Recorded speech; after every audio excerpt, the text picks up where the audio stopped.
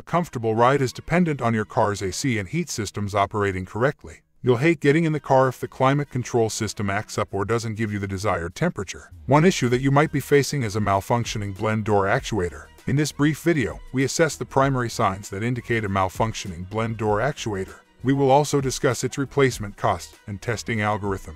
It's the Car Problems YouTube channel. Subscribe and let's get started. Strange sounds. A range of noises could be heard as the blend door actuator fails. You might hear knocking sounds when the climate control system is first turned on. Additionally, there might be a clicking noise coming from the dashboard. These noises may be quiet or loud, intermittent or continuous. Even more challenging to diagnose are sporadic noises that may be dealt with. Though they appear to be the most common, clicking and knocking aren't the only sounds heard. Additionally, there might be droning or squeaking sounds. You may notice the sound getting louder as the issue worsens, which is one of the reasons it's beneficial to have it checked out as soon as issues arise. Wrong temperature. The incorrect temperature could permanently emerge from the vents if the blend door actuator breaks completely. This could be evident when the air conditioner is running and heat escapes, and vice versa. It's acceptable to wait a minute or so for the system to adjust if you've recently switched controls. After that minute, the temperature ought to correspond with the controls, or else a new blend door actuator might need to be installed. Inconsistent airflow. Air will exit the blend door actuator at a good rate when it is operating properly. It ought to always stay the same. If there are moments when the airflow is more difficult than others, there may be an issue. The blend door's back and forth motion disrupts airflow, deviating the normal flow and producing irregularities. It takes more than inconsistent airflow to demonstrate that the blend door actuator is malfunctioning. In addition, a blocked intake, a clogged cabin air filter, or a failing fan may be the source of this issue. Inconsistent temperature. When you switch on your car's air conditioning or heating, you anticipate a specific temperature emerging from the vents. Anything less than that will indicate that something is wrong. When the temperature fluctuates on its own, it becomes even more concerning.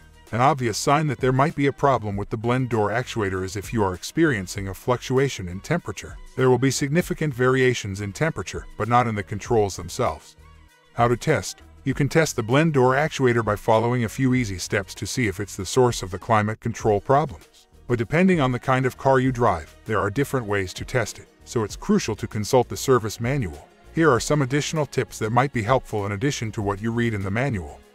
Attempt to supply the blend door actuator with direct power. If the door actuator is powered, a feedback sensor might be the source of the issue. Another possibility is that the problems are coming from the output signal. To prevent harm to the actuator or the car's electrical system, you must have the appropriate wiring diagram for this. You can look for diagnostic trouble codes connected to the blend door actuators if you possess an advanced scan tool. Cheap OBD2 code scanners cannot read these codes. An advanced scan tool can also be used to test the blend door actuator. To test the door's response, send power to it. Seek professional assistance if you lack the tools required to conduct diagnostics. If not, you might start replacing parts that aren't broken and waste money.